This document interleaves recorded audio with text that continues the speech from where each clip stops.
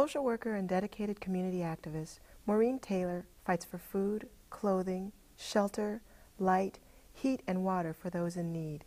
She has served as chair of the Michigan Welfare Rights Organization since 1993 and was elected treasurer of the National Welfare Rights Union in 1994. Taylor defends recipients of public aid at the Michigan Family Independence Agency in case disputes and serves as the program director for the Detroit NFI Community Self-Sufficiency Center, a program that works to assist chronically unemployed persons in the Detroit Central Empowerment Zone. Graduating first in her class, Maureen received her bachelor's degree in social work from Marygrove College in 1983. In 1994, she earned her master's degree in social work from Wayne State University. Taylor has received many awards for her community organizing and leadership, including the National Community Leader Award from the National Black Caucus in Washington, D.C. Marian Kramer has been in the front lines of the welfare and civil rights movement since the 1960s. She has retained her commitment to end poverty in America by empowering the poor, especially women, as leaders. She has fought government programs such as Workfare, defended poor women against unjust persecution for welfare fraud, and led campaigns to elect the victims of poverty to political office. She has organized poor people's movements, housing takeovers by people without homes, and led efforts to unionize in the South. She is the recipient of numerous awards for community service and is known as a mentor to college students fighting poverty. Currently, she is co-chair of the National Welfare Rights Union. Marian Kramer and Maureen Taylor take a stand for a new morality in America, where the guarantee of health, happiness, and a full cultural life for every man, woman, and child is a right. They inspire hope and the belief that everyone makes a difference. Hi, my name is Jennifer Lyle, and I'm here talking to Maureen Taylor and Marian Kramer as part of the Global Feminisms Project. And we'll be talking today about your social activism and the work that you've done for many, many years. The first question that I have for you both is, what led you to the work that you do now? How did it develop? What inspired you to do what you're doing? I'll let you go first. Yes, ma'am.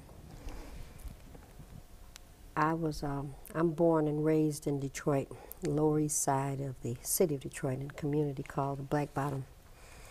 And in that particular community, the concept there was we shared information and resources and support for each other.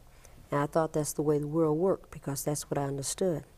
As I grew older and went to high school and eventually went to college, I learned that the world didn't work that way, that there were some other things that were happening, and that if you wanted to have a community that was prosperous or at least safe, you needed to do something. Mm-hmm. So at an early age, I became involved in at least an interest, at first a passing interest in politics, because I couldn't understand why there seemed to be inequities in terms of how some people lived, others struggled. So as I got older, entered into the workforce, things happened, lost jobs, things just changed, and I became clearer and clearer that I needed to be involved in a movement of sorts that would deal with this question of racism. I worked on that for a very long time until I realized there came a time that I found out that it was something else happening. It wasn't just all white people were bad, all black people were good. There was something wrong with that, because I started to meet folks that were in the gray area. And so as I became more involved, it became clear to me that there's a class component to all of these fights that are going on. And in an effort to try to adjust these inequities, I've been involved since then, and all of my activities are based in my community where I live. That's how I got to be where I am now. Okay. Mm-hmm. Kind of short for Maureen, huh? Yeah. Well, my activity started in Port Allen, Louisiana, which is West Baton Rouge. And at the old age of 4 years old, my grandfather was slapped 3 times by his little young, excuse me, boss. at the time who was white at the time. And the young man was young enough to be his grandson. And Dad always loved baseball. He said, 3 strikes, you out. He kept telling that young man, you're going to have to respect me. The young man's orientation was that we were nothing, you know, as black, nothing but their property. He hit Dad for the last time in this tavern that was located across the street from where we lived, on that Chaffalai Street. And Dad retaliated. And as a black man in Louisiana, you didn't do that.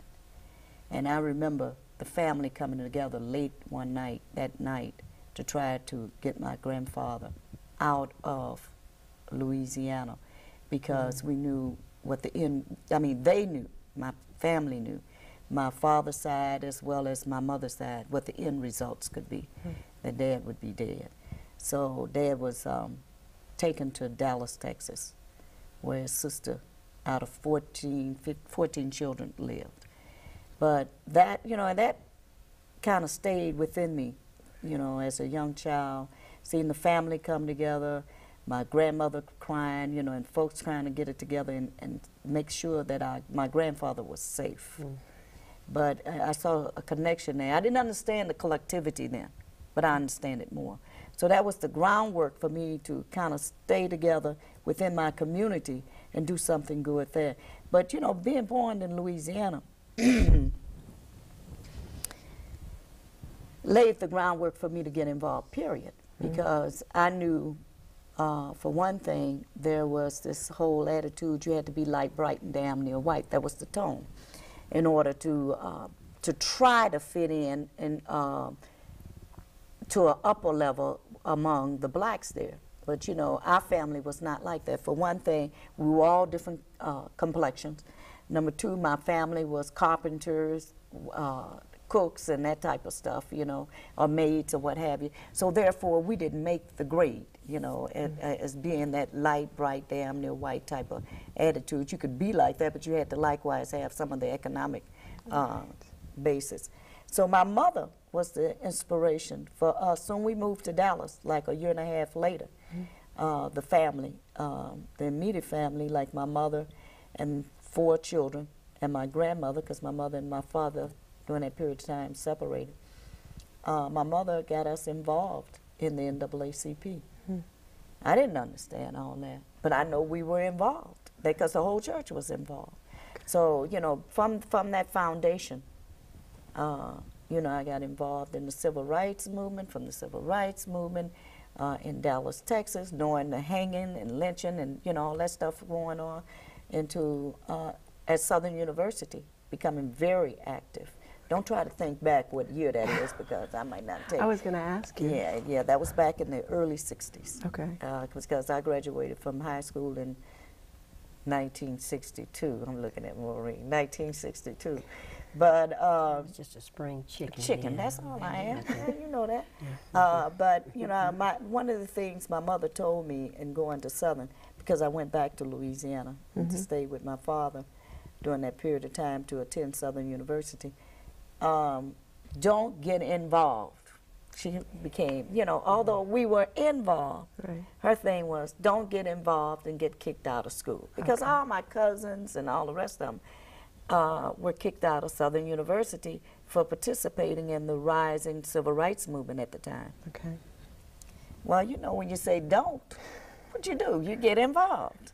Not only did I get involved, but I became a task force worker for the Congress of Racial Equality at the time. I worked on campus. And I really wasn't interested in school. I was just interested in, and it was nothing else for me to do, you know. So not only did I get involved in CORE, but I became one of their active members and staff to try to help involve the community, my family more involved. As the thing intensified, 2 years later I was sent out on one of the task force in the summer, and summer projects and that type of stuff.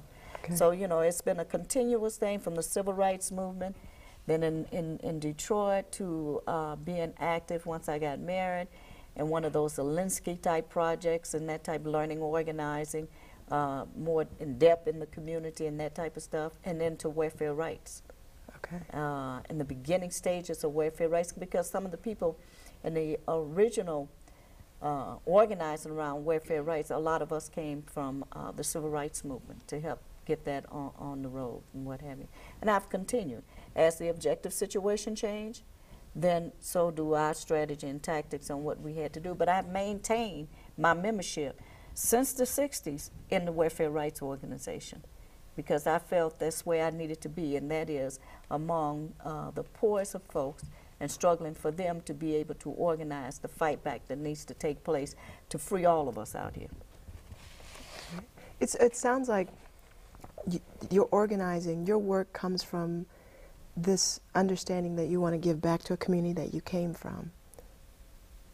Yes, but we want to get the community to fight in their interests. Okay. And the fighting in their interests, we're talking about, just like Maureen has talked about earlier about a class question, we're talking about fighting in the interests of the class. And that is, right now what we're facing in Detroit and around the country, particularly in Detroit and Highland Park and places where we live, you see all this killing taking place because people are fighting one another, not understanding concretely who they should be focusing their attention around. We've been involved in struggles around the utilities and all that type of stuff, and people are afraid to even come out and are ashamed to say, my water is off, my utilities are cut off, because they feel that people that are going to look down on them for not being able to take care of their bare, the necessities, you know. Because we live under a government that make you feel that that's your fault. So yes, we want to give back to our community, but in the main, we want our community to get so to the point that they're engaged. That's right. To fighting back and making sure that we have a quality of life that everybody can enjoy. Okay. I want to go back because you started talking about the welfare rights movement, and can you talk a little bit about what that is, what it's become, and how you talked a little bit about how you became involved with it, but can you talk a little bit more about that, how each of you came to it? How did you go? Well, you should start, because it was because of you that I became there. You got me there. Tell her what happened in the beginning when you were with George Wiley and them. Thank you, Mom. But anyway, you know, back in Syracuse, New York, in the early, back in the 60s, there was a Poor People's Conference in Syracuse. I just come out of the Civil Rights Movement. I was at the West Central Organization. There was a Linsky-style organization in Detroit. And the community decided that they wanted to attend this Poor People's Conference. And don't forget to explain Alinsky. What does that mean? I will get to Alinsky. Thank you very much. Thank you. And once we got to this conference, we ran into some of the people that had been in corps with us, and that was George Wiley. Okay. That was some of the people that was from Louisiana that was on the project with me, and as well as with my ex-husband. And they pulled us together to meet Francis Piven and Richard Cloud, who had a concept that they wanted to develop at the time. And they figured that if they talked to us as civil rights workers that had just left, you know, the civil rights movement in the South at that time, that we would probably come on board and help organize around this concept. We listened diligently. Now, mind you, we had just come out of the battlefield. I mean, real battlefield. And we listened, and I told them at that time I could not become a full-fledged worker for welfare rights because I was committed in Detroit to helping out at this community organization, as well as my husband at the time. But we would work diligently to help set this organization up within the community. And that was my commitment at that particular time. My first time being around Francis and Richard, first time meeting Beulah Sanders, who was at one time the second national president of the National Welfare Rights Organization. And there must have been about 300 to 400 people at this conference, Poor People's Conference at the time. But that was like the beginning launching of welfare rights, because all of us agreed that we would make sure that we organized people in the community to come to the first national meeting. Okay. And that was held, I'm trying to get it, in Chicago, no, in Washington, D.C., or one of them at the time. And I got kind of committed at that time to be involved, although I was committed to this organization, West Central organization, that was the Alinsky side. Let me back up. Saul Alinsky was a person out of Chicago that at one time was an organizer around Back of the Yards. And Back of the Yards back in the early, I forgot my period of time, early 30s, early 40s and stuff, wanted to keep blacks from being able to move in. And Alinsky, being an organizer, if that's what they wanted to organize around, he would do it. Then he, further on, it was the question of the nuns who wanted to organize against being able to, you know, not having to wear the habits and all that stuff. I remember being in some of those demonstrations to support the nuns, you know. And so, you know, it was that type of thing. But then, too, he further expand, you know, as far as organizing with different communities. In Chicago, it was around the University of Chicago who wanted to expand and push out the community. That was the TWO organization, the Woodlawn organization. And where I became aware was Northwest Community Organization, where we met Alinsky, and likewise he came to Detroit. And that's what we had in Detroit, but it started changing for him in Detroit because the situation started changing also in Detroit. We had a little visitor. Wants to get on camera.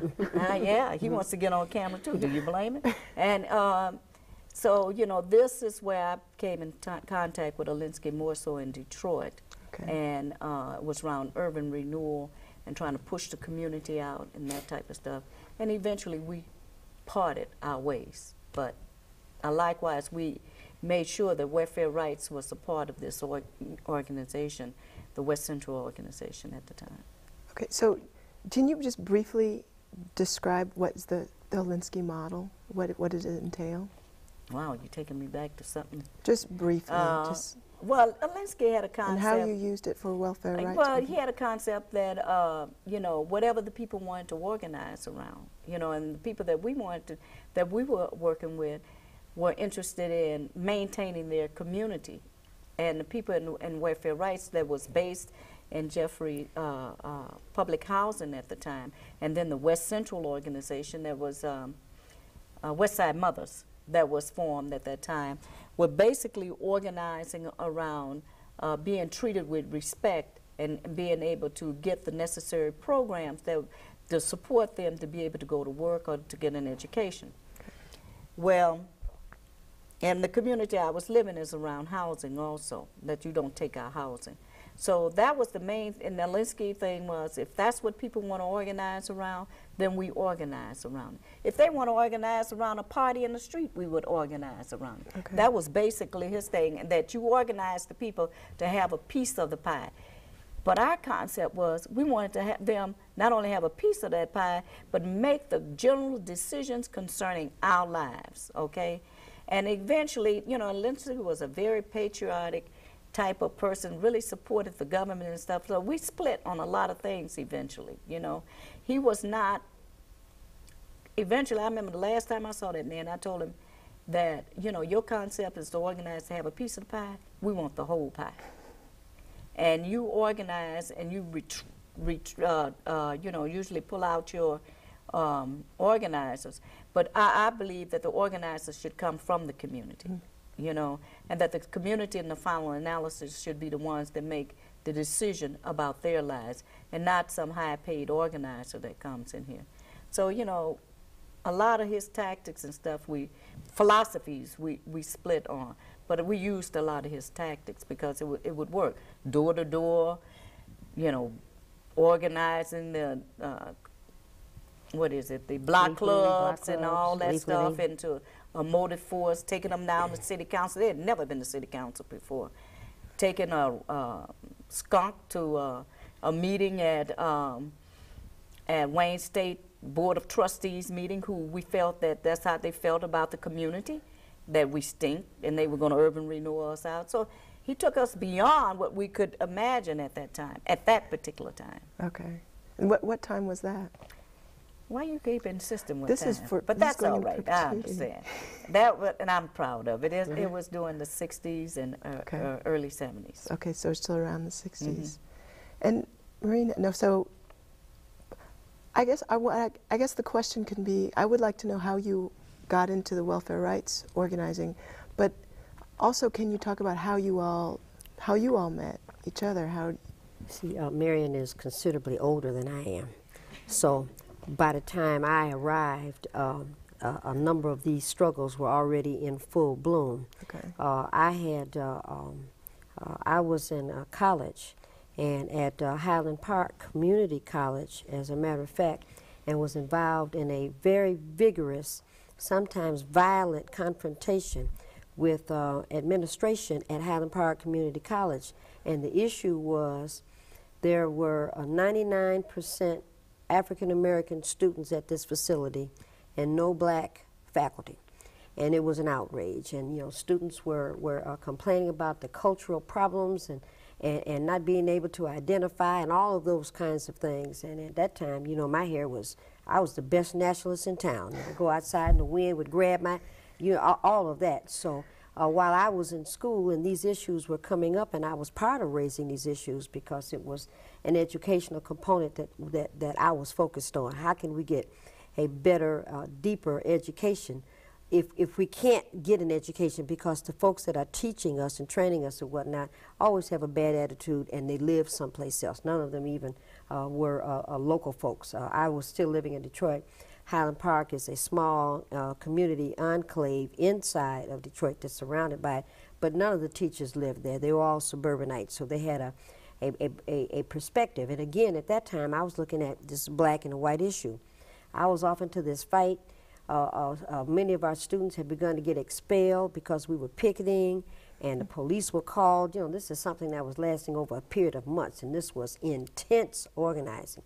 Then there came a time where the faculty came forward, the administration came forward, and they said, well, what we're going to do is we're going to hire African Americans, and your point is right, and you know, we're going to start, and next semester you'll have some untenured blacks working here, some untenured women working here, so it's fine, it's a start.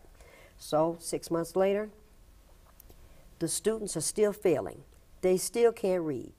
The grades are no better. And you know, now we're into an argument where we're saying, well, what is wrong here? Maybe it's not the individual teacher. Now at the time, I'm going through a metamorphosis myself. It's the 70s. And I'm in Chicago at a meeting. It's a Democratic National Convention, and I'm there.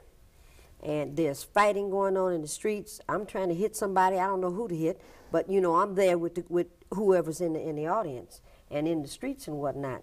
And what happened was, I'll never forget this. It was you know, police officers at those days in Chicago, they had 3 feet nightsticks that looked like they were yardsticks. And this cop was about to hit me upside my head, and a white guy who I did not know, a student just like me, jumped on me and took the blow. Well, that told me, you know, I've never been a stupid person. That told me clearly, wait a minute, there's something wrong with what I'm thinking, because see, this guy didn't know me, but he didn't want the police to hit me upside my head. And he took a serious knot to the head, blood and everything. So by the time I got back to Detroit and began, you know, I thought I need to sit down and review a lot of issues. There's something wrong here. And I began to change some attitudes about some things, because it became clear that it's not a black and a white fight. So I started getting involved and looking for changes, found some flyers that talked about we're having some classes, some politics classes, some classes that have to do with politics and the study of economic systems around the world. And it was a class that was set up, and I looked at it, I didn't know what it was, and you know, made some telephone calls, and it was about then that I found Marian Kramer, and she answered one of those calls. You know, I need to find out about these classes, get some information and try to find out what they were. Well, let me fast forward. Went to some classes, some other things happened, a few years went by, learning some things. I went to work at General Motors. I got called in at GM, and I was a test driver for a very long time. I was cute, didn't smoke, paid you all the money in the world, I'm going there. So I went to General Motors, and I worked as a test driver on the second shift, and I was there for a number of years. There came a time when all of our shift got a pink slip. We were all laid off at the same time. And I thought, like everybody was told, this is just a temporary activity. Months went by, we're still getting our little money. Unemployment lasted a long time in those days. You had a first extension, a second extension, a triple extension, so you were still doing fairly well. Came a time, some of my colleagues said, let's go out to the proving grounds in Milan, Michigan. And somebody we knew who was still working there had a birthday. We went out to visit this girl, and it was only her and another person. All the other shifts had been laid off. We were really surprised. I still had my badge. I went on the grounds. The proving ground was where you did the test driving. Proving grounds at the testing facility in Milan, Michigan. It's a farming community about 40 miles outside, maybe about 25 miles outside of Detroit. So when I get there, there's a warehouse where my track used to be. Now my job was to drive an experimental car 100 times around the track at 100 miles an hour. At the end of the 100th rotation, I had to crash that car into a wall, and this was a wall that had mattresses, so you crash into it, you know, the first 50 times you do it, you lose, your stomach is gone. But after a while, you learn what this job is, and I was a brake and an emissions tester. So I did this job. Now, when I go back out and I visit my plant where I used to work, the proving grounds, there's now a warehouse. Wasn't there before, so I went and took a look in the windows, and there was a robot driving my car. So it took me about 3 seconds, cold outside, dark in there. Robot didn't need any heat, robot didn't need any lights, didn't have to go to the bathroom, just no time off, didn't need anything. Air conditioning inside the car to make certain that the engines didn't overheat. About 5 seconds I realized, you know, we're not going back to work here. Not going back to work here. So I came out, long time went by, all my benefits were exhausted. It's time for me to go to the welfare office because my lights and my gas were about to be cut off. I go to the welfare office, they say you have to come back when your things are already cut off. Well, that doesn't make any sense. No, that's the rules. Remember that crazy girl I met a couple years ago? Let me call that crazy woman. I called Marian. I said, listen, I need some help. I told her what was happening, what's going on. She says, okay, it's the Schoolcraft office. She said, meet me there. It's fine. They're not going to talk to you. She said, meet me at the office. We go there.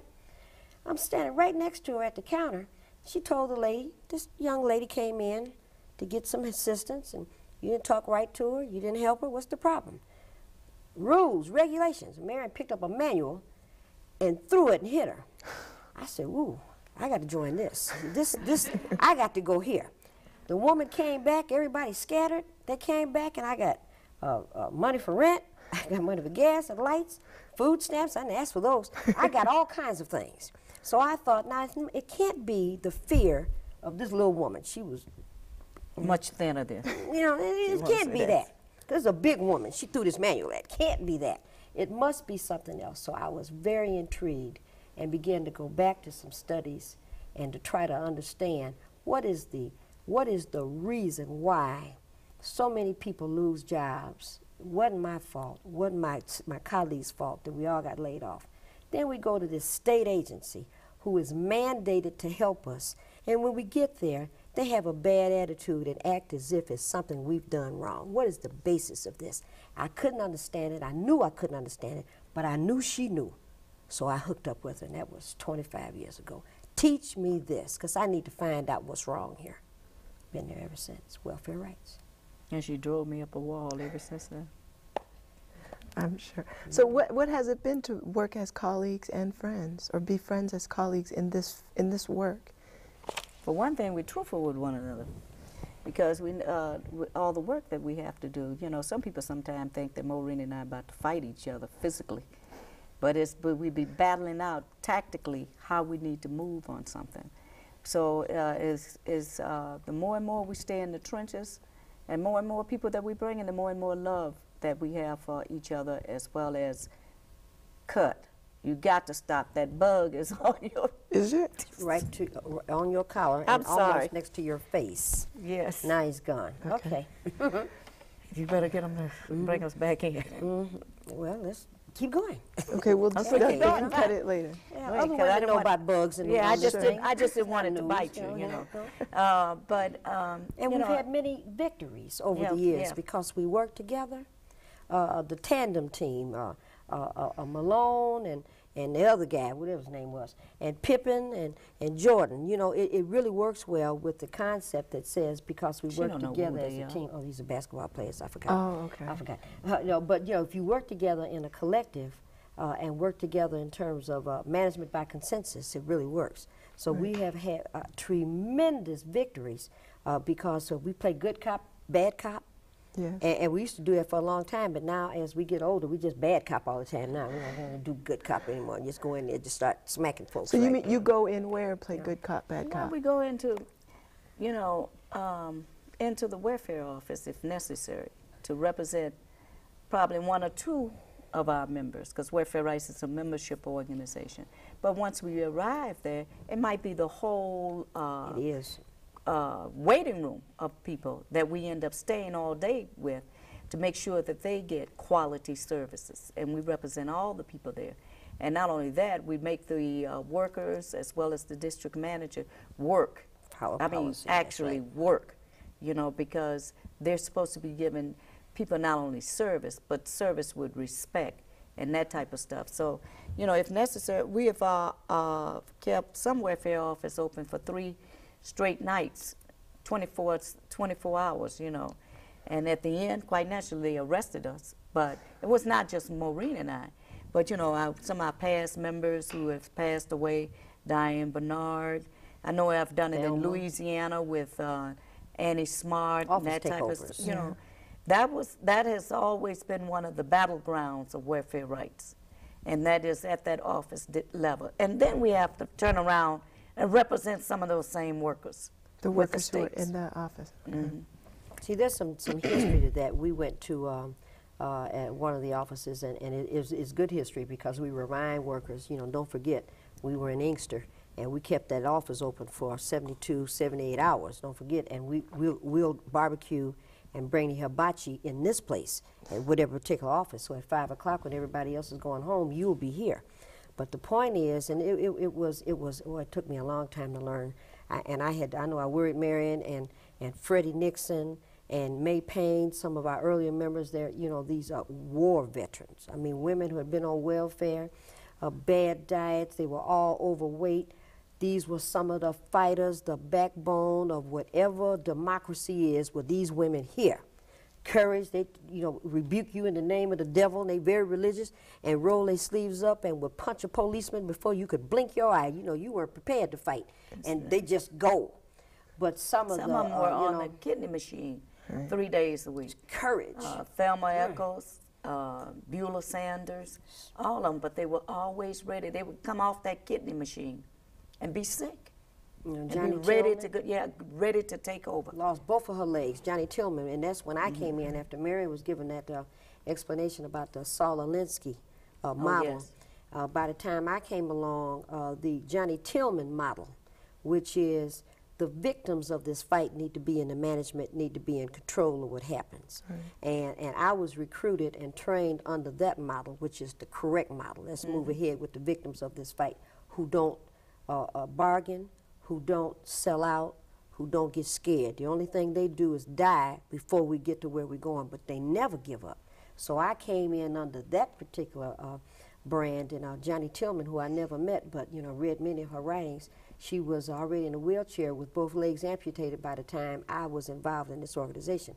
But it was her and Fannie Lou Hamers and whatnot that said, you know, we're going to go down this street and we're going to be in charge. And that was so very incredibly important, because the victims of this fight, unless they're in charge of this, you know, we go into other kinds of waters. But.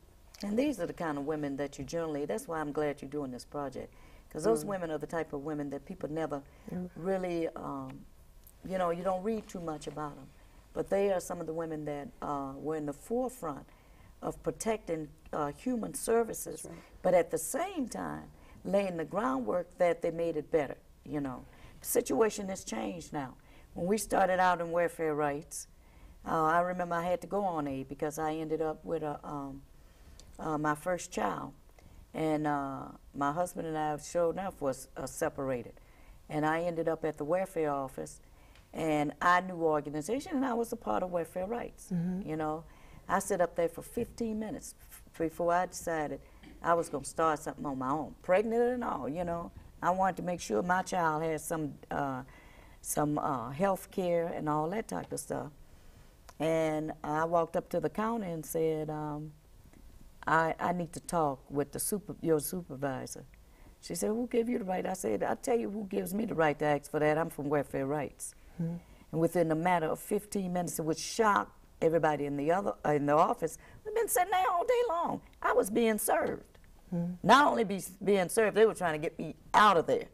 You know, so organization and the question of having some type of vision that this does not have to operate like this. That's right. Have kept us going, you know. So, you know, I'm staying here in Workfare Rights until there's no need for it again. And, you know, I quote Gita West, who wrote our book, you know, the National Welfare Rights Organization. Gita said, bury me with my boots on. That's right. Because I'm going down fighting. And, you know, and I'm proud for the fact that we had the opportunity to be among those women and be a part of that. But at the same time, you know, you get very angry at a situation that here we are. I'm 59 years old. I'll be 60 in a couple of months. My problem is, why in the hell am I still having to fight like this for our children to have a decent life for the future? Even harder. And much harder, because we're now facing the situation where I live in a community where, say, 50% of the people were without water. You know, it's getting worse. It's not getting any better. So, yes, I must stay in the struggle. I wanted to, you've answered a lot of the questions that I had, but I want to ask, I remember when you talked about Johnny Tillman, I think about what she said, we go from being beholden to a man and then it becomes the man, or something like that. But one of the things that, there's this discussion about working for race and class and gender and understanding all of those things, but where I really learned it was under you all, about how you showed me that there's a fight and it's about humanity, it's about people. So can you talk a little bit more about how that became part of your vision? You talked about this man protecting you, but you know, I've seen you work with disability, you work for women, you work around race, you work around water, all of those things, and that, I think that's strengthened your work, and I'll let you tell me about it. Well, you know, originally when Workfare Rights started, we started out as organizing AFDC recipient, aid to family with dependent children, mainly people on the rolls, you know, and that was the objective situation at the time, coming out of the civil rights movement, you know, trying to get these head of the households organized. Situation changed. You know, a lot of the women, not only that we were able to expand the services through struggle. It wasn't nothing that the government gave us. You know, it took struggle for this. You know, being in the trenches, going in and out of jail, you know, that type of stuff, making sure that, you know, protecting our children, making sure that they're not snatching our children. And that. What happened was the situation changed, that a lot of the women ended up in the workforce, you know, getting better jobs. They were already in the workforce, you know, getting better jobs. And with them getting better jobs, and eventually technology began to expand. So, you know, an organization like Workfare Rights, which is, people don't tend to think of it, is a part of the labor force, began to have to change too. So back in back in the 70s, you know, we the national office ceased, but we maintained a lot of the local organizations. Michigan Workfare Rights was one of the strongest, and that organization continued even today. But in 1987, we formed the National Welfare Rights Union. And the purpose of that was based on a program that was being implemented in Washington, D.C. We began to organize on a national level against slave labor, you know, forcing folks to work off their welfare grant, using Workfare. welfare recipients to bring down the whole of the working class at that time. And you're saying that's Workfare. That was Workfare. That was Workfare. That was, here it was called in Michigan the MOST program. Oh, You know, right. Michigan Opportunity Skill Training Program. Big farce, you know, because people generally didn't end up with some good quality jobs.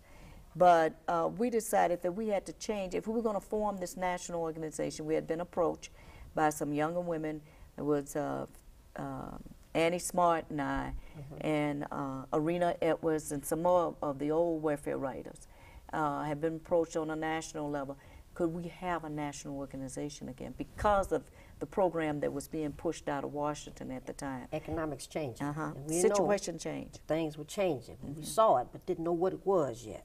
Okay. So we called a meeting. Michelle came in at that time. We called a meeting. Clemens. Tingling Clemens. Tingling Clemens. And we fundraised, and we had the first founding convention at Georgetown University.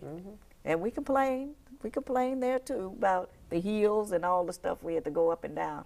But we formed the National Welfare Rights Union. And we wanted it to be a union because it could not be just people on public assistance like in the past. It had to be a unified type of thing between the employed, unemployed, organized, unorganized, folks that were facing the type of problems that poor people face, and we had to solidify. We had to make sure that we fought for unity there, and this union was that type of thing that we wanted to form. And we began to notice, too, that we weren't needed for work like we once were needed in the factories and places like that. Just started to catch on to that. What's going on here? So and the downsizing of labor. It was coming. That's It was coming. Okay. Because even under the Carter administration, we began to notice what his welfare reform was all about. It was not about what we were talking about. It was beginning the stages of this whole workfare type of thing. And each administration started implementing that type, trying to bring it in. We're going to help you get off of welfare by getting you trained to do this job over working here. off your welfare check. And you can work next to somebody else who's got benefits and vacations and whatever else. And, you know, this is going to make you better. I tell you, we saw it before anybody else, but didn't know what we were looking at. There was something changing. And not only that, we constantly were struggling for quality child care, and that people need to get paid to do that. So we began to see this stuff. And at the same time, in the 70s, a lot of people were getting laid off from the factories at the time, here in Michigan, which was our base. So we had to even help the workers. I remember being approached at Westside Mothers by the UAW, because a lot of their workers had to go in and file for food stamps. And it was Westside Mothers through Selma Good and all the rest, and Wyvet and all, and Ella Braggs and stuff had to go over there and help those workers to apply for food stamps. Who had never had any experience with the welfare system. They might have, but you know, and some of them not, you know. But they didn't know nothing about the food stamp program. But it was Welfare Rights that was out there helping them to be able to go through the necessary process and get eligible for food stamps. You know, and then we began to see, as we began to organize the National Welfare Rights Union, that under the National Welfare Rights Organization, that was a reserve army of unemployed that people could play with in and out of the factory, and you know, and that type of stuff. But what we began to notice is the advancement of technology, and as robots, just like Maureen had described in the beginning, began to take over these jobs, there become a permanent army of unemployed. That's not ever going back to work. Never where they used will be to able go. to work. So we didn't catch it, but knew something was going on. And I'm still fresh in the organization. I knew I was off. Been 2, 3, 4 years. My whole shift was gone. The second shift was gone.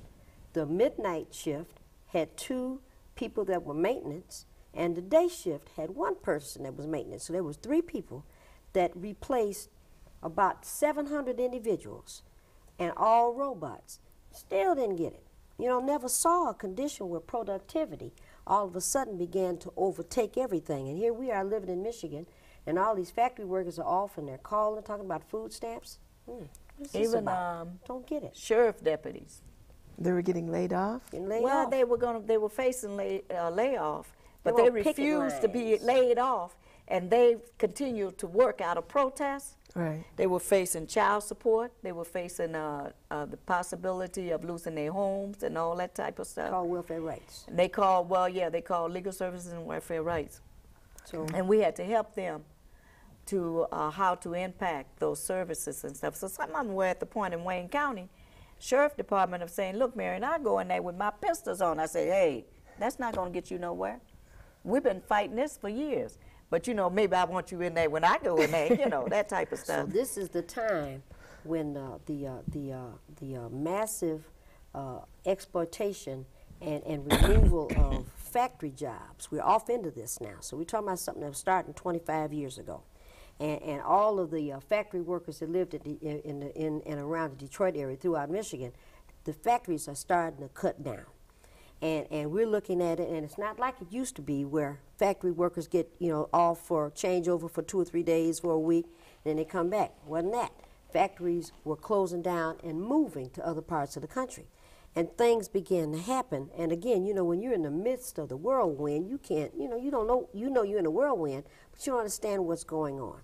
And it came a time where, you know, again, because we're talking, we're studying, and Marian is in contact with the welfare rights members across, you know, we've got these affiliate members at states, have welfare rights in New Orleans, welfare rights in California, welfare rights in Arizona, Washington, D.C., Seattle, Washington. And she's calling folks and we're getting information. Wait a minute, there's a trend going on here. What's happening? People are being laid off all over the place. All of our members across the country are doing food stamps for factory workers, for meal workers, and people are being off work. Then we got all these Workfare programs where they want you to work off your grant. And, you know, as it became clearer and clearer, this productivity issue, where now they don't need us to work anymore. So you don't have, what do you need health care for? You can't produce anything for them, so let's remove that. What do you need education for? You can never serve this master anymore. Why should we care if you can read and write? Let's take that away. You don't need housing and clothes. It's all right to stand on a corner with a sign that says, we'll work for food. 20 years ago, you never saw anything like that. And now we have families standing on street corners. The woman and the child, veterans, signed, the baby standing right there, will work for food. Now it's becoming clear that this is this is an international move to make a change. Welfare was always an employment program. You stayed on it for a period of time until you found a job, you got off, you went to that job, and you continued your life. Now things change. It was a time that you could live on welfare. You could stay on it and live on it where you could eat, benefits, housing, get some clothes, get some things for your children, some shoes, and you could work. Bit by bit, they start breaking those things down. And I would, you know, I didn't see it. It was Marian, it was Yvette Linebarger, it was some of our members and whatnot that had much more experience in learning what these things were to tell us, look at the facts, don't take our word for it. Here's what's going on. There is a dismantling of this social service system.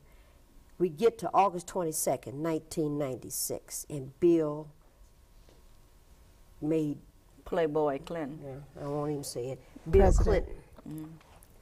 passes this or signs into existence forever welfare reform bill. What's the name of it? Marian is the only one in the whole world that knows the whole name of this bill. What's it called? Not if I can remember, Personal Responsibility and Reconciliation Act. Work opportunity. Something like that. No, she's the only one that knows that. I don't remember that mess no more. And he signed this bill into effect, and because he was a Democrat, well-liked, he could play the saxophone, he put on Foster Grant glasses, and whatever else it is that was going on, people liked him. If a Republican had tried, and many did, to submit such a law, the whole country would have been up in arms. But because this was a good-looking Democrat, nobody said anything, and it laid the groundwork for whatever else that needed to fall apart. This crushed it. Let me ask you about 1999.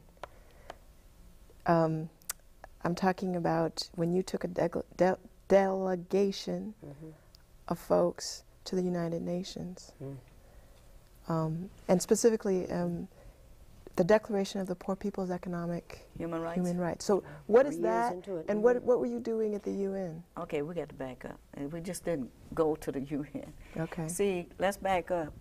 See, 1987 was the beginning of the National Welfare Rights Union. 1987, too, we realized that what had happened, in our hands, we had the National Welfare Rights Union that represented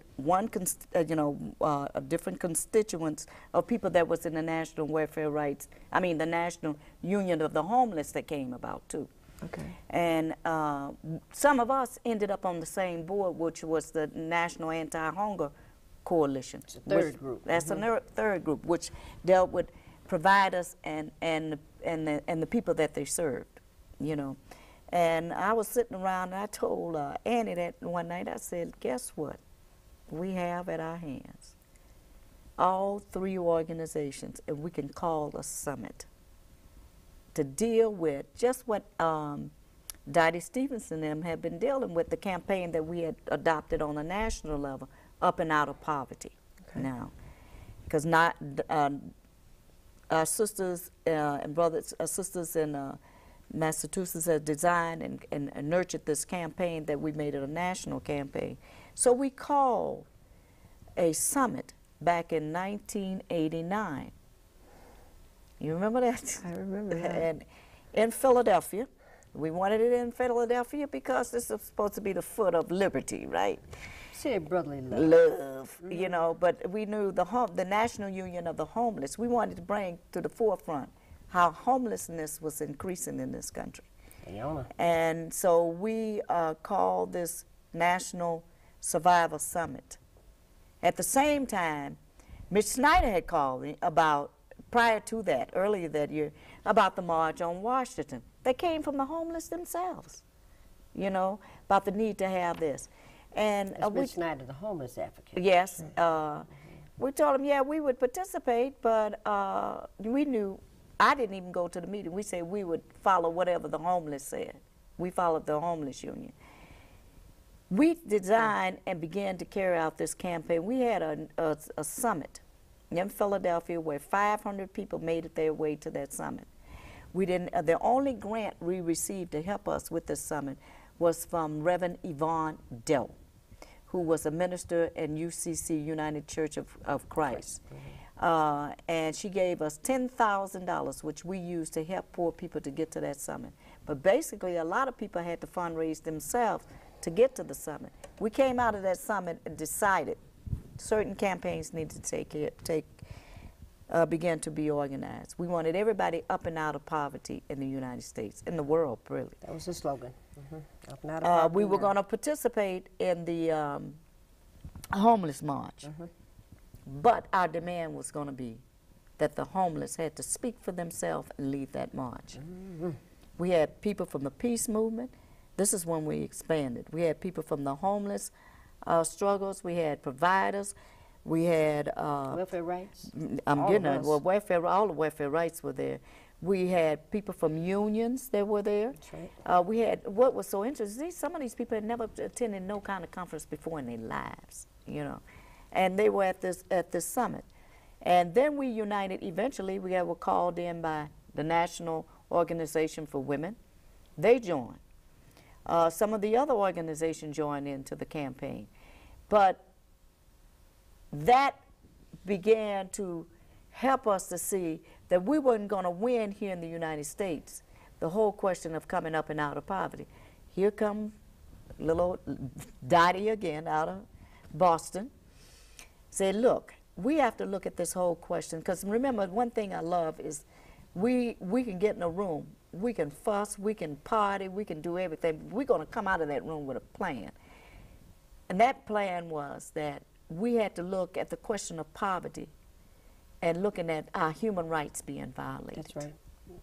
And link those two. And link them. So in New Orleans, at a national board meeting, we decided that we were going to start organizing around the Universal Declaration of Human Rights. And that under that we wanted that implemented in the United States to be the basis for to begin to eliminate poverty. Out of that, Kensington Welfare Rights, which is a part of the national, began to organize around it, and we began to advance this whole campaign around economic human rights. And that became the first fight around going to the UN, the march. And that's how we ended up at the UN. We began to take from Boston, Boston campaign, who started this whole Universal Declaration of Human Rights struggle. These complaints that we began to interview members about their human rights being violated. And through that, we took it to the UN and filed those complaints with the UN for them to take some action on this. Have they taken any action? We've gone to the UN three times. With different individual complaints, hundreds and hundreds and hundreds of pieces of paper and complaints written out from all across the nation, internationally, just hundreds and hundreds. This is what happened, this is how it happened, this is why it happened, document everything. 3 times, took them all thousands of pieces of paper. And it's still going on. They're still investigating. And you know, this thing about Kensington is still spearheading that, you know, Poor People's Campaign and that type of stuff. And we had an international Poor People's Conference summit in New York, where we again was focusing on human rights violation.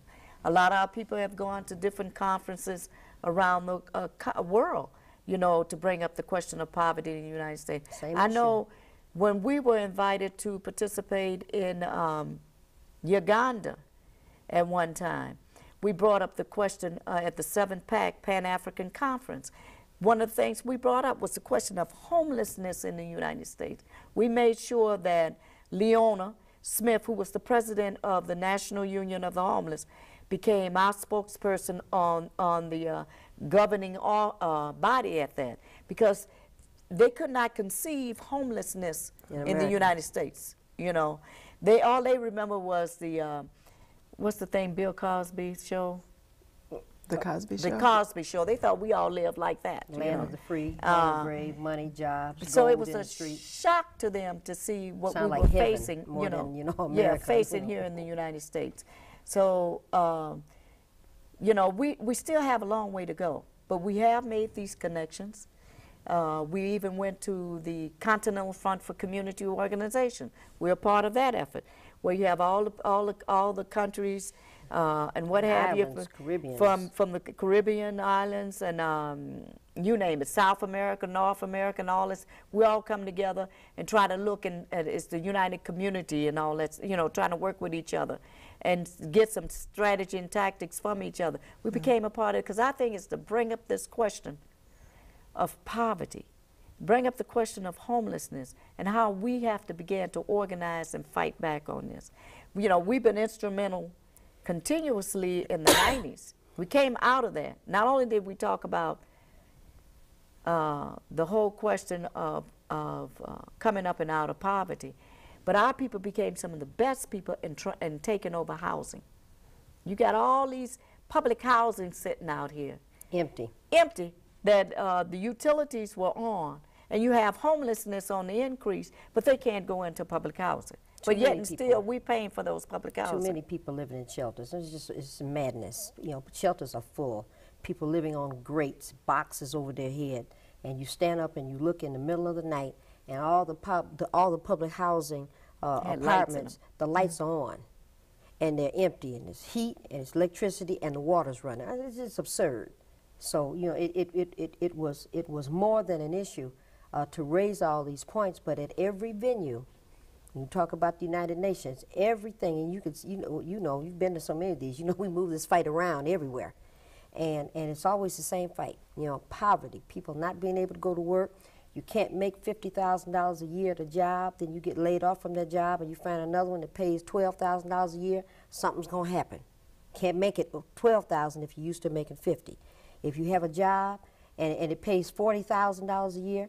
Then you get a job later on that pays $12 a month because that's about what your income is used to. Then why is that your fault? Why should you lose your house? Why should your children be taken away? And now we have this kind of circumstance, which pretty much that's the case. Highland Park used to have 60,000 residents in it. 16,000 residents live there now. They charge people in Highland Park for water based on a figure that says 60,000. And they don't find it wrong. We've got in Detroit, between June of 2001, June of 2002, 40,752 addresses had water turned off. 40,752 registered addresses.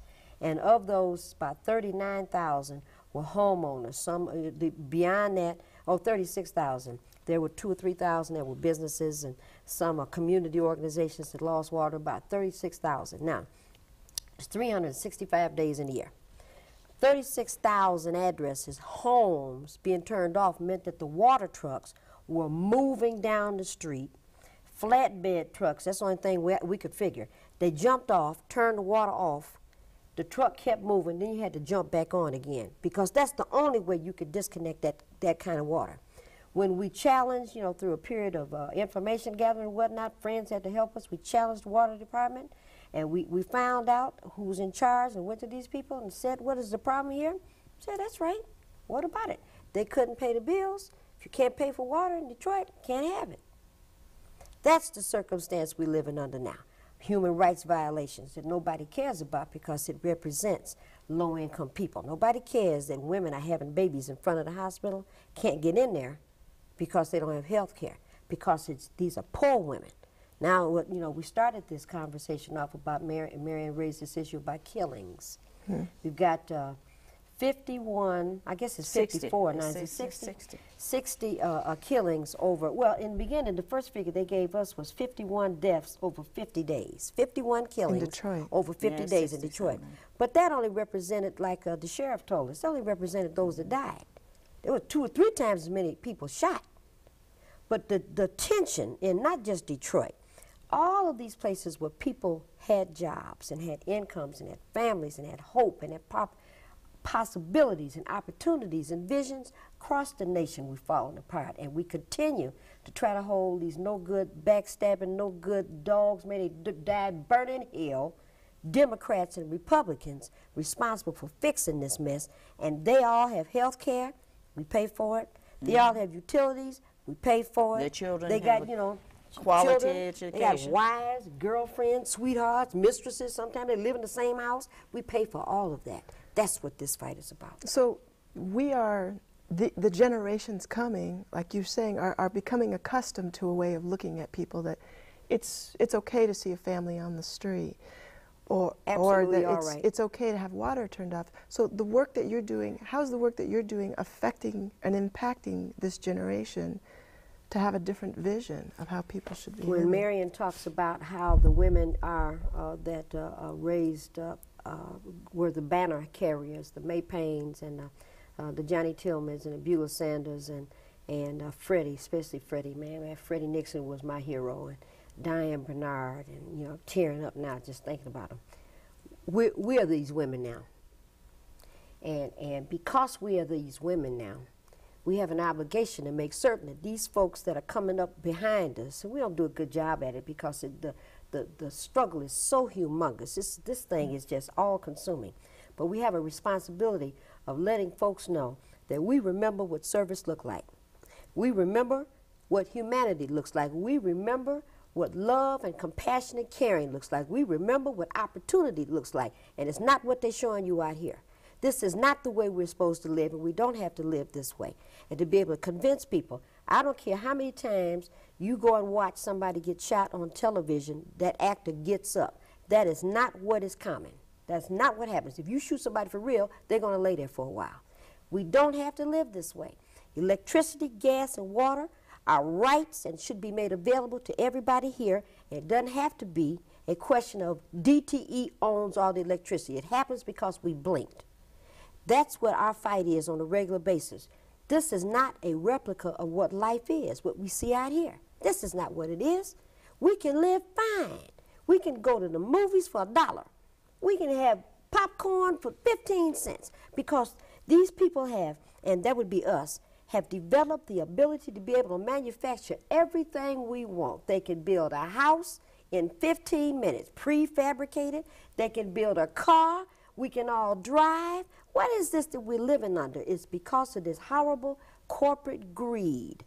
And that's what this fight is. And it's a difficult fight because the enemy's very good. The enemy's got all manners of of money and resources to try to convince people that all you see on television is what actually the reality is. The final analysis here, we fighting, demanding that people in Iraq have democracy. They don't want it. We're going to force it. You're going to take this democracy along with Bechtel and Halliburton, and we're going to set up these oil rigs, and you're going to deal with it or else. Now, the folks in Haiti demanded democracy. We can't go there. Guess not. No oil, no nothing we don't want. So, and that is the fight. How do we clearly delineate and explain this is the wrong information? It's yellow, it quacks, it waddles. If you conclude that it's a horse, it's something wrong with you. It's not that. They got all the signs of being a duck, and it might be that a duck it is. That's what the fight is. So how do you do that? How are you fighting that fight? Very carefully. Just back up, you know, when they moved to eliminate general assistance in Michigan, we had to change our whole tactics of what we were doing at the time. We were trying to lobby and get the legislative not to support what England was doing at the time. And I got a call at 1 o'clock at night from, at that time, Representative Hollister office saying, in the wee hours of the night,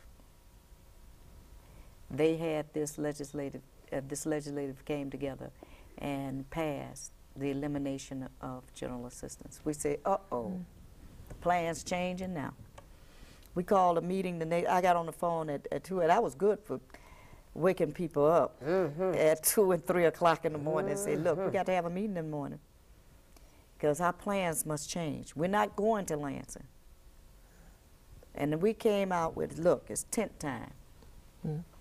That we knew, borrowing from our sisters' organizations in Philadelphia, the National Union of Home, they had pitched a tent for a long time out in front of City Hall. We said we was going to pitch a tent right down and across from public housing. Because if you're going to cut general assistance. What was general assistance? And general assistance was individuals and childless couples that were eligible for a mere, it was really small, $200 and some a month to take care of their needs. Everything. And I know that don't happen in a lot of other countries, but this was some of the, this was based on some of the wealth that labor had created, you know. So, and general assistance was started here by, in the 1930s, to help workers when they were on changeovers, you know, in the factories and stuff, like changing the models and stuff. So, you know, when they looked at it, people say, oh, yeah, those young, lazy young men need to be cut off. That was crap. Because, you know, when there was plenty of jobs, people worked, you know. So it was the beginning move up, along with what Clinton was doing, to eliminate some of these vital needed programs. We not only pitched a tent, we organized, we had various organizations. The hunger, we always start with that first, because welfare rights theory has our tactics have always been the streets, the legislative, and the courts. We had people coming as far as Lansing, bringing tents, bringing different stuff that we were going to have for our D-Day. Our D-Day for pitching this tent and beginning to take over houses was Veterans Day, November the 11th. My birthday. November the 11th. We took a busload of folks to Washington to hook up with some of our other up and out of poverty people, and we took Washington with us down. No permits. They said, well, we're going to, I had lost my voice, remember. No permits, no nothing. We said, we marching down Washington, D.C., and we're going to go straight to the state capitol. We don't give a hoot about permits. Because they put us in jail. You can't do that. You can't. Hey, that's a free place for a lot of our people. Watch this. And they kept coming to us talking about, in the middle of the street, who is the spokesperson? We always said, they're in the back. They're in the back. And we kept marching in the most busiest time of Washington. We stopped all the time. And you know what I was so proud about? That was women in the forefront of it. Not only did the women take over the homeless march in the early period of time, where we locked arms and took it to the front and demanded that the homeless had to speak for themselves. But it was women that were in the forefront of this. and it was diverse. That made sure Roy we said Casanova, if they Cubans, come, everybody. we had if they come to you, tell them to go to the back. And the police just gave up. Say, I don't care. And I remember the district police saying to the federal officers, saying, "You got them now. You do something with them." People joining the march and everything. But this was all in 1 week, and we were fighting back to keep people from Michigan from being arrested because we had D-Day here. Our people got so angry when they got to the state capitol. You know, we have one member named Annie Chambers. Annie is a warrior. Annie is not only a warrior, Annie is the mother of 24 children.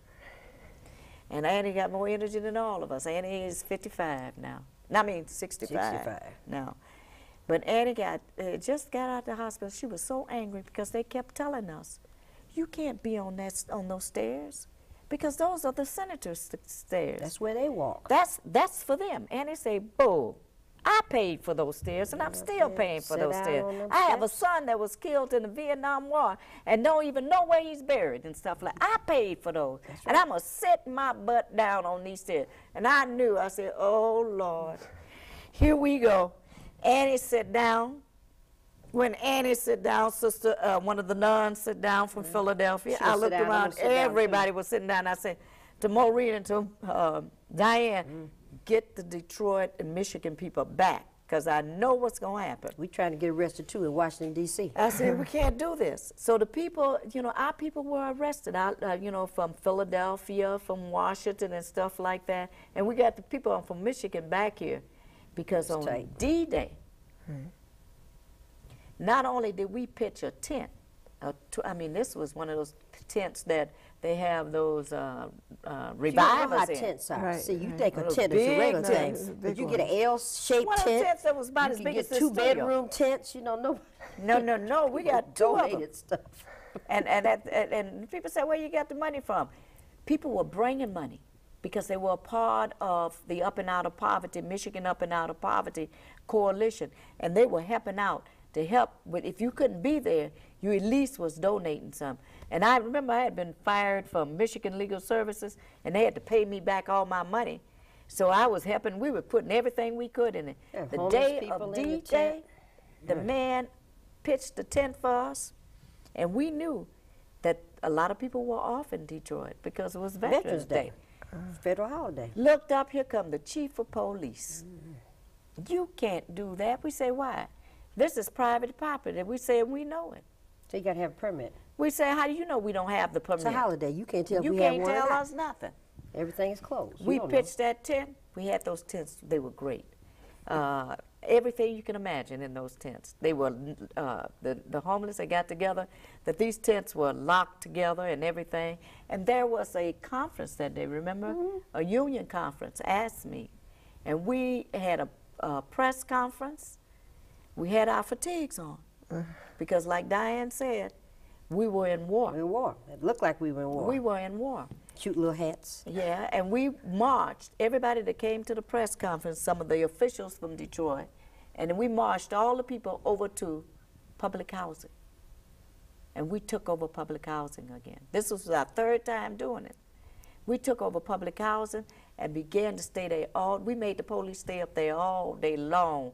They didn't know if to arrest us, if it's not to arrest us, what to do. What do we do? Here's some nuns here and everything. What do we do with these people? Not only did we move people in, every day people were being arrested. We kept Tent City, and this is key. Like Maureen said, we stay out here. This was a protracted struggle. That's right. We started on November the 11th of 1991 in that struggle, because they had eliminated general assistance. In our first demonstration, we took over the media because they refused to cover what was happening at the time. But we started with Tent City that day. November. It took on a housing struggle in Detroit. And every night we were attacked by the police, but we began to even win them over. And then Flint, it became homeless. A homeless struggle, and the workers from the factory constantly kept coming. And Ann Arbor, students. The students helped out with it. Tents up. and we had the tent city here. And in Lansing, it became a constitutional struggle. Right on the grounds. Right on the grounds of the state capitol. On December the 5th of that year, England we had to pass pinched it that every tent day. every day. And that's why we ended up with the Embassy for Poor People. And if you want to know what poor people want, come to Tent City. Okay. And we kept those tents up until Good Friday. April. We kept them in court. We made sure that the tent company were paid. We sued Coleman Young and got monies back for that. We paid the tent. The tent people said, look, whatever. See, the police had already come in and destroyed the tent. They arrested the tents. And arrested the tents. That's what they did. And one of the first charges was that the tent wasn't properly ventilated. And you know, when they were making the charges, we were standing in there, and the top of the tent was flapping. You know, the wind's coming through. Not ventilated. You know, it was madness. So they tore the tents up, and so many of our colleagues made a decision. You know, if the tent is going to be arrested, I'm going to go with the tent. I mean, it was something. So we go get another tent, come back and set this up, and the next time it was next to a church with the pastor's permission. So here police come, fighting and arguing to keep this tent up, and what's the charge? Well, you have this tent on the grounds of the church with the owner's permission. Who was arrested? Diane, and as well as the minister's wife. This went on. The other thing that happened, homeless were coming in to get service, and we filling out applications and food stamps applications and giving people information about where you can go to get a house and all this kind of thing. Turning on there. And it was a food issue. You know, how are we going to feed this? So we went back to the, loaves and fishes. You know, somebody going to have to help. So get on TV, start telling people, we got this tent open and the homeless are coming here for shelter. We can't feed them. Oh, Lord. What did we do? Every hospital, the homeless were getting fed duck a l'orange, lobster bisque, pancakes show up in the morning, food. I mean, you had to make a reservation to get in the homeless tent because the food was magnificent. It was truly great, and it was breakfast, lunch, and dinner. We had a floor model TV. Yeah. Somebody donated a 27-inch floor model television, had a generator. Somebody donated that. Turned the television on. The council person TV guides, newspapers delivered to the tent. This was an event. CNN said during that year that was the third most important story of the nation, that tent going up from November to April. That's what this fight is. Now understand, we could not get coverage from the media in Detroit and in Michigan. We got coverage from Japan, Canada, Australia, CNN, and Australia, all over the place, and they finally broke when they knew that we were not going to take them not covering this more. You had some conscious reporters that began to unite with this struggle. We had people driving all the way from Upper Michigan, ending up with just $14. I remember this couple. They just wanted to touch the tent and be a part of the tent because they began to see and embrace this struggle. It's their struggle because they knew if we didn't fight for housing and for homeless people to be able to have jobs and housing, that they were next. You know, we had people donating mink coats. Now, what do we need with mink coats? Suburban mink coats. Remember Ted Nugent? Ted Nugent, the rock star? Yeah. He went out and shot deer and whatever else he did. Brought all that. And he showed up with venison. And the first time I didn't know you could make chili out of deer. Yes. And it showed up with boxes of food and all this kind of stuff. But I mean, it was gratifying because you could see that the message was being heard. You know, I mean, suburbanite women would show up. I was so upset, and I heard about this, and I was just outraged. And I have these things. It's not much. You bring it, mink coat. So what is we this? did, we were getting over. We was getting too much, and we became the suppliers for the shelters. Had to go get another tent, put the things in there, and give it away to other shelters. Don't bring it here. Take it to these shelters. Okay. We ended up with sleeping bags, everything. It showed us the warmth. They gave us those jackets. Yeah, the warmth of the of the people out here. Didn't want to see it. They did not support homelessness. Right. And you said it right. They forced it, in essence, people that got used to this. And that's criminal. That's immoral for that type of stuff to happen. And we're fighting that. Because to us, not only have we experienced what life could be like, but we want life even better. That's right. We do have that type of vision, that we can have life better. And that's what we're all about, you know. And like I said, bury us with our boots on. I always tell my daughters, don't use no money to put me in no grave. I don't believe supporting funeral homes and stuff like that. Y'all use that money to live, you know. But, you know, the best thing you can do for me as a daughter, and, you know, now I'm a new mother, because of Clinton's welfare reform and all these young women out here, I'm losing my voice, that ends up with their children snatched because of water, because of the fact they might need some kind of medical attention. I ended up being a new mother 4 years ago, my husband and I, with some babies, you know, and I needed babies like I needed a hole in the head. I was rejoicing that my last of the 5 was gone, you know. But I have new babies, you know, my what, one is 3? 3, 5, and 9. I've had them 4 years. 4 years, and we're just a part of what is beginning to grow out here.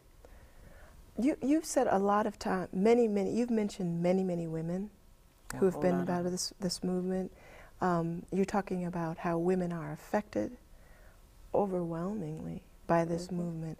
And I wanted to know, do you feel that the work that you do can be understood as feminist? Well, probably there would be a perspective that folks would might want to view and interpret the work that we do with a feminist bend to it, and that's only because the way history has now mandated that women are poor. It didn't have to turn out this way, but because the majority of the folks that we work with, particularly in welfare, women who there are women who have these children. So, you know, 8 out of 10 of our customers, of our clients are women. And to the degree that, you know, people want to look at it in that kind of box, it could be looked at as a feminist kind of activity. But I think that our position would be that feminism is a narrow point of view. We're much bigger than that. We're internationalist. Not interested in men being poor either. I ain't trying to find out how to figure out how to just free women. We want to try to figure out how everybody who is struggling to eat, housing, all these kinds of issues, that they all have a way out. So to the degree that our fight and our movement and our activities are based in a destruction of this economic system. I mean, you know, I know that this, you explained to us earlier that some Poland and some of the other countries and whatnot that might be participating in this activity, and we're so proud and humbled to be involved, but let us make no mistake, we hate capitalism, hate it. It's no good. What a passion. Hate it. This concept that free market, let it decide. The free market don't decide nothing but how to keep you poor. We are for a system that says everybody, if you live through the birthing process, you have a right to have health care, housing, take a trip to Bermuda if that's where you want to go to. You know, all of these kinds of things, if you lived, and that needs to be the key. So to the degree that we're women, and sometimes we feminine women, you know, we wear a little cute stuff every now and then, but that is not the focus. The focus primarily is to talk about the international relief of this question of poverty. And we can't do that if we section off a part of the group. So.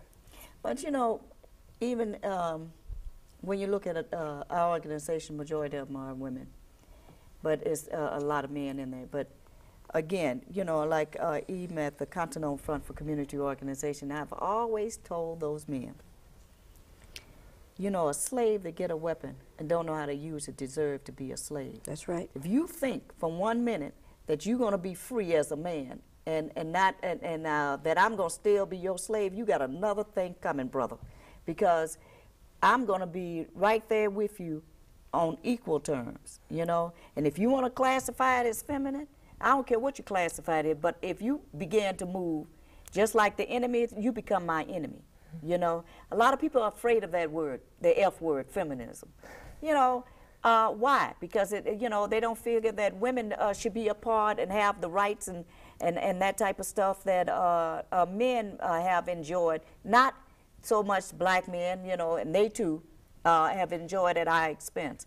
You know, we're fighting for a society and for that we do not embrace no exploitation and oppression. Anywhere. Anywhere. That's right. And therefore, you know, that's why we participate in all these struggles.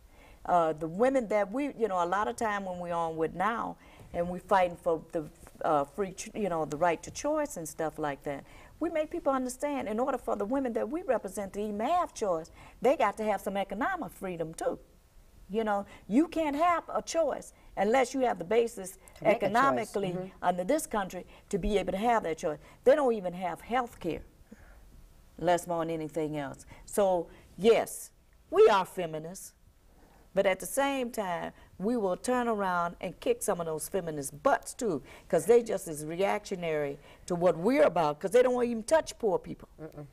Our thing is that we want a world where we can thrive and not barely survive. Yeah, see, we don't That's want to what we're about. Oftentimes, we're approached about what, you know, the feminism has a connotation of lesbian women. Comes up all the time. I love it. Favorite discussion. Especially now, since we have marriages going on all over the, all over the country. I applaud those you know, folks for doing it. And I think it's great. outstanding. You know, The marriages that are happening in San Francisco. San Francisco, New York, and I hope they do something here. That's right. You know, and people raise that issue. Well, you know, what is your feeling about homosexuality? Well, let me tell you my feeling about poverty. See, because that's the issue I have. What adults do in the quiet and in their own homes. Why is it your business unless you're trying to date one of them? You know, and you know, the issue here for us is only one. And people come up with, you know, I have a problem. You know, feminism. You know, we have women do. Do you have the same passion about same-sex relationships as you have about a woman who has lost her ability to live or keep her children or whatnot because those things were taken away? If you didn't have that fight then, don't come to the welfare rights door and try to raise this issue about feminism or gay or any of those kinds of things, because we embrace everything that's got to do with fighting for equal rights. If there was a way for me to jump out here and to get to San Francisco, I'd be throwing rice. I support all of it because we are for equal rights for everybody. And who is to stand up and say, well, you know, I like, this is my girlfriend, this is my boyfriend, this is my significant other for 20 or 30 years or 5 years, whatever the case may be, and they want to get married. Well, I got a particular position against that. How dare you? How dare you? You got no right to make those kinds of discriminatory remarks. People have the right to do what they need to do. And if you didn't have this fight about these other issues, don't bring that here. We get ugly on these kinds of issues. So usually, after we slap a 2 or 3 of them down, that's why I say we used to do good cop, bad cop. They don't come to us anymore. Just one time they spread the message. Don't talk to them about that. They'll get mad. We had a member, and I hope that she will come back out. She's been real ill. Frances Taylor, and we just love her, that helped form the National Welfare Rights Union. She's out of Queens, New York. And Frances, I had to stay, you know, I had the opportunity to stay with her when I had to go to some activities in New York. And Frances said, Marian, what is your position on gay people and lesbians and stuff like that? I said, what's their economic base? What are problems they having with economic? She said, that's the organization I want to be in. I said, but I don't give a who's making love and all that stuff. That's not my problem. My problem is how can we get this economic plight off our backs? And that's what we got to be about. And so on the one hand, we really applaud what is happening around the country. Go get them. That's right. As far as what Bush has moved to say that he wants to make this a constitutional amendment and stuff like that. People don't have the right to marry.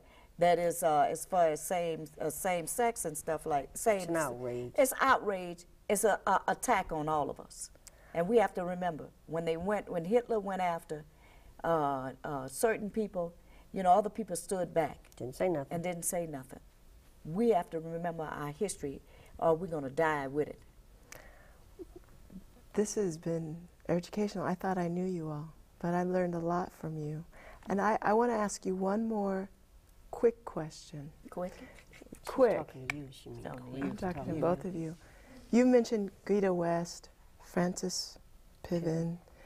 You've had some links with university women and some people who have proclaimed feminists. What's the good and bad of your relationships with the university? academics. Yeah, she said quick now. Quick. Right. Well, Gita, when you look at Gita West, Gita is a jewel among academic women. When you look at some of our experiences have been very good and some bad, be it on an international or local level. Sometime, and let me tell you, a lot of people in welfare rights have a lot of degrees now too, you know. But some have the notion of thinking that I've obtained this education, you listen to me, because I'm the professor, the professional person when it comes to your particular situation. Mm-hmm. And they get a rude awakening, you know, and some have stayed. And some, when I look at people like yourself, look at our Sylvia O'Duno, you know, thank God that Sylvia is there with us, because a lot of days Maureen and I would not make it, you know, because she's organized when we're not, you know. You know, so on the one hand, I think they should take their talents and their skills that they have had the opportunity to obtain and go and work with poor people, not trying to dictate to them, listen and learn from them, and come out of there with what their skills are and what the skills are of the poor people, to make all of them some better people. But, you know, they don't come in there looking at us from the mountaintop. Okay. Well, we have to wrap up, and I just won't let you leave. I just want to thank you very much for being here and being part of this. Thank you for the invitation. Thank you. It's wonderful to hear you speak. Giving us an opportunity to be with you again. Thank you. Thanks.